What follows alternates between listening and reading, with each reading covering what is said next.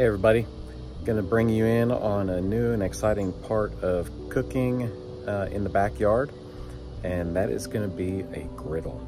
I've been going over to my in-laws who own a Blackstone, and last weekend got really kind of addicted when we did some cooking out on it, veggies that the wife really liked, and some other really good foods, and even some chicken. So I went ahead and checked some of the sales and found the LoCo 26 inch. Yeah, 26 inch. 2 burners, 30,000 BTUs, or maybe just a little bit over that. But it's got the smart temp system. So I'm gonna be doing the unboxing and we'll let you guys see that. All right, there it is. It's the 26 inch. It's got 2 burners, even though there's 3 that are shown up front. It gives you an idea of the smart temp control. I'll zoom in a little bit.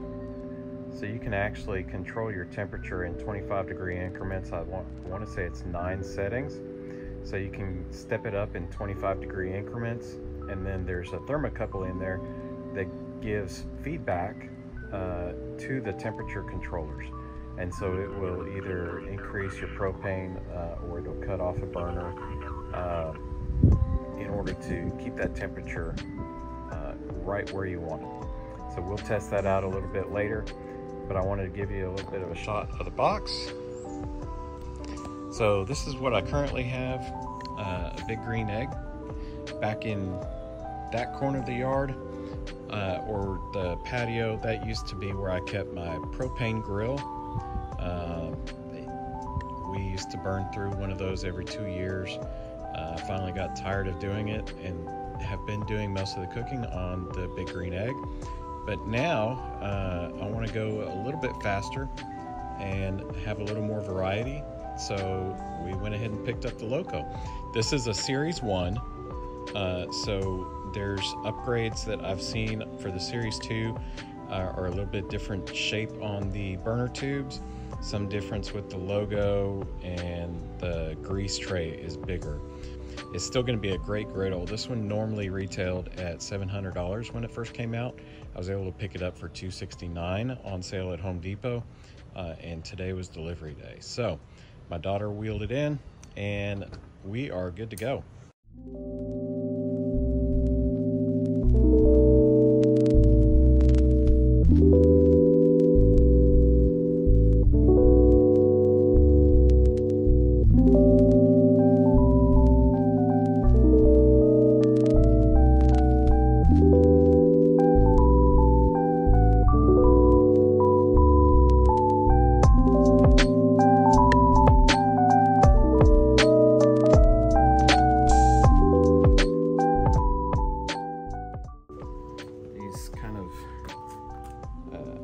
Wheel brakes. So in order to put the brake on, you step on, but instead of putting your toe under and getting it pinched, you know, it's kind of not fun if you get your toe pretty hard. You push the brake down, and then on this side, you step on that, and then that releases the brake. So that's pretty cool. I like that. That's a good design. Good on you.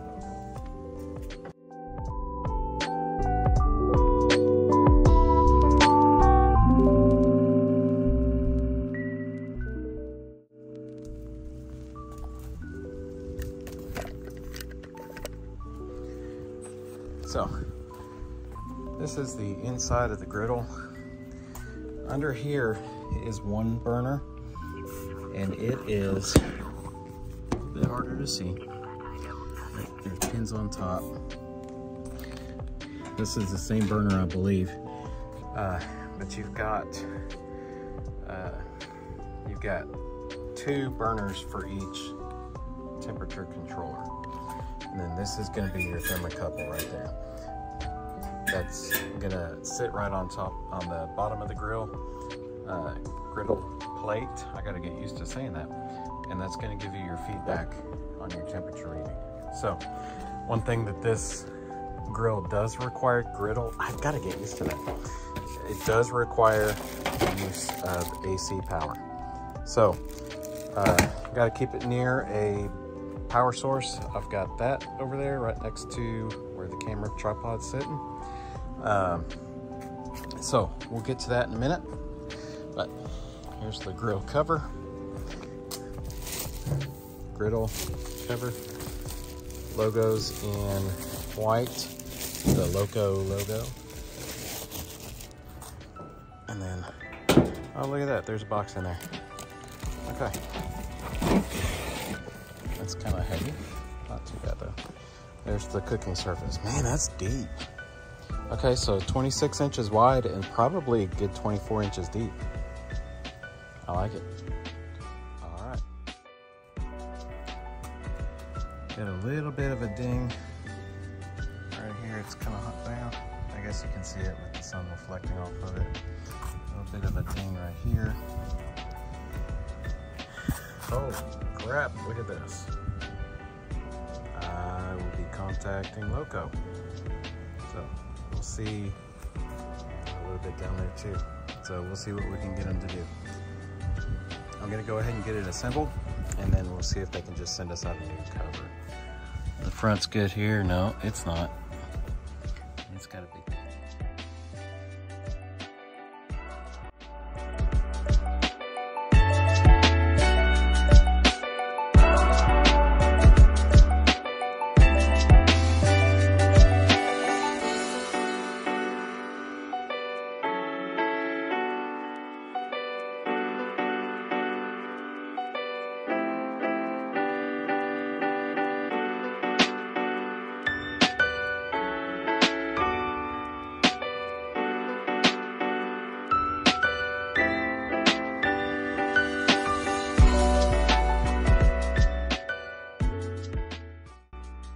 Well,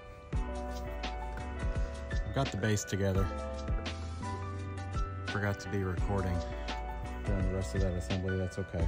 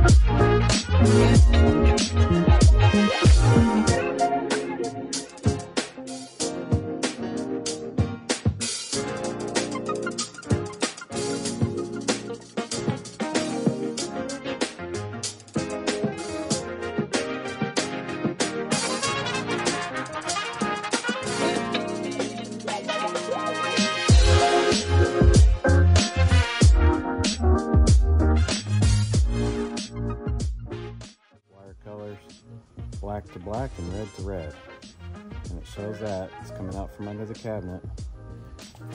Pull the phone off the deal and show you what I'm talking about. These wires are coming down from under here, and they come out through the bottom. Well, neither of those is red. Don't know. There's no way to tell either.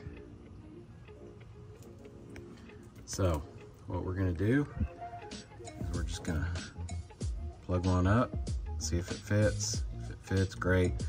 If for some reason this doesn't work, then we'll switch those wires around first.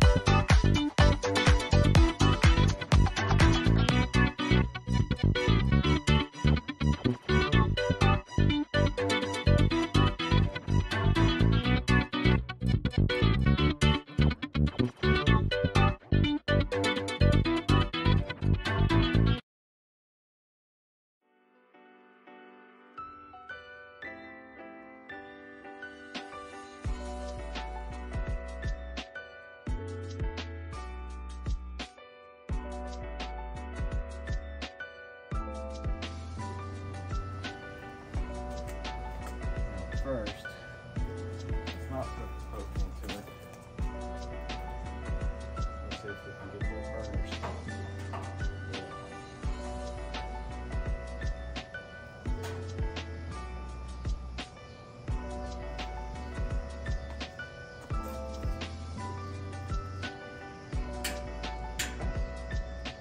So those power cords are correct.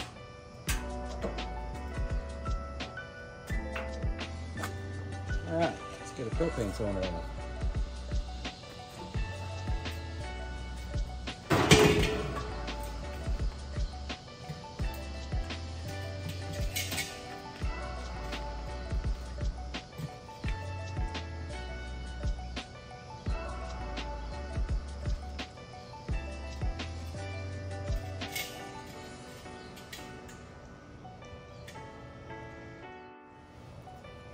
Okay, folks. see if we can get it going. We're gonna go on low.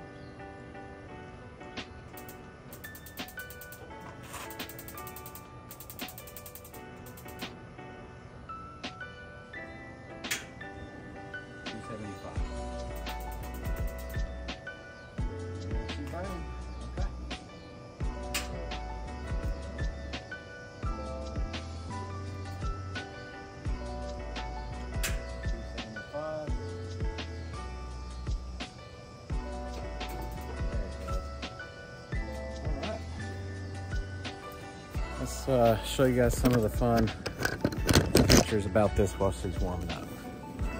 So,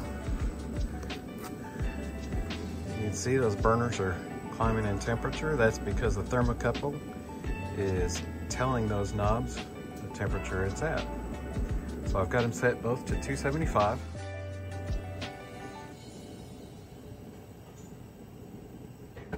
Yep, it shut itself off. I don't know if you heard that. See a little bit of smoke coming from there. That's not a big deal. Temperature's still climbing up a little bit. And then as that goes back down, it'll turn itself back on.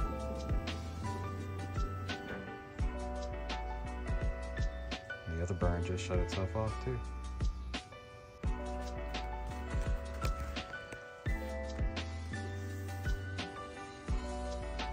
Super low flame, which is why this one is still up.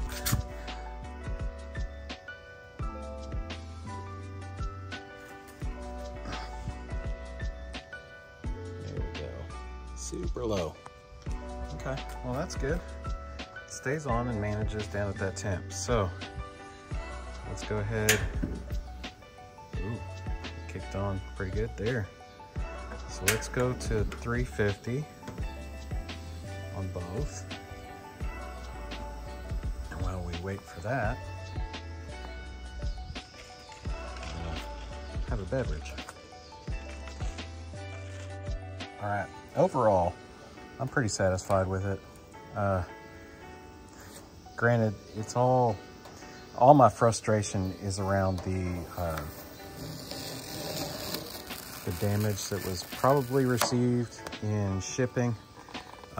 Could have been in storage, but I'm just gonna talk to the customer service department and see what they want to do about that. Hopefully they'll at least do something, but you know what, honestly, if not, I might be okay with it. All right, so temperatures are still climbing. I'm not going to bother putting the propane cylinder in there yet, but that's where you would put it, and then you can set that down. One of the things that I noticed is the shelf, the grease tray, is not very secure in there. Granted, it does have a little bit of a slope down so that you don't pour grease back into the cabinet, whatever.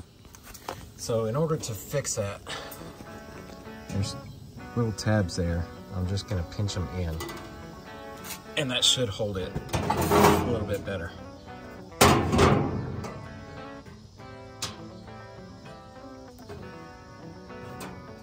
Okay, so I've bent those tabs in quite a bit. Let's see if it holds it. Yeah, it's a lot better. It's got a little wobble, but that's all right. All right, so 350, and they've both cut way back. See if those burners actually stayed on. Yep, they did. So it doesn't shut them off. I would assume that's because there's not a solenoid in there to totally shut it off and then get it burning again. But there is just a half a burner going. So that's the right side of the left burner set. The left side of the left burner set is not on. So if it's not cooking on one set of burners, this is going to be warm, this is going to be cool. This is going to be warm, this is going to be cool. That's just the nature of how that feature is going to work. This is warming up. I'm going to call it a night, at least video-wise. I'm going to season this. I'll probably put that on a separate video, so be sure to subscribe so you can catch that when it comes out. I think I'll probably need to get some more oil, so we'll get that tomorrow, and I'll do a seasoning video probably Friday morning. It's been great having you guys here. Thank you for watching. Look forward to